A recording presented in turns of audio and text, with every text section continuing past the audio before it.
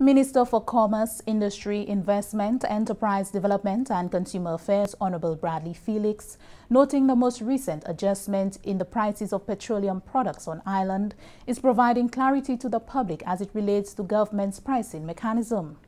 The modified market pass-through petroleum pricing mechanism in February 2015 was changed to a 3-week period with a view of allowing government to respond to the fuel price adjustments as they played out on the world market. I want to give a comparison at our last pass-through mechanism compared to this pass-through mechanism going forward. At our last pass-through mechanism that was in place, the landed price, and I want to speak specifically to gasoline, which is where the increase is currently.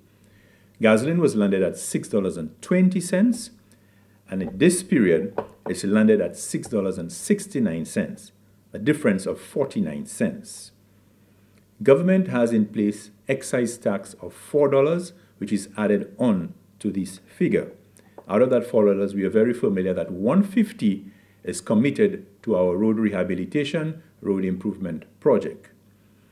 There is a service charge of 6%, which is calculated on the landed costs, and at our last period, that service charge of 6% amounted to 37 cents, and this period, the service charge is 40 cents.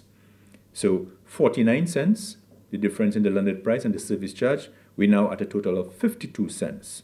The company margin starts at $8.01, and that accounts for individuals bringing in fuel, and the retail margin starts at $1.10, which accounts for individuals selling fuel.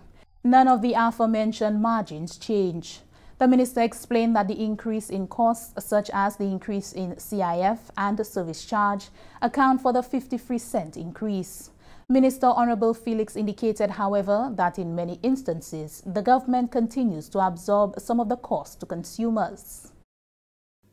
Regarding the LPG, the 20-pound and 22-pound cylinders, where we see another adjustment, had government passed on the increase, customers would have been paying an increase of 96 cents.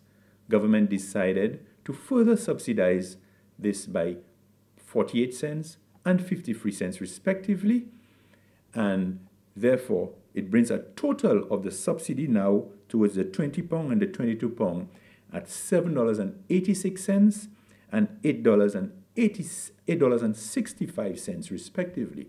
This means we estimate that government will be giving up revenue of about $400,000 in subsidies towards the LPG 20 and 22-pound cylinders.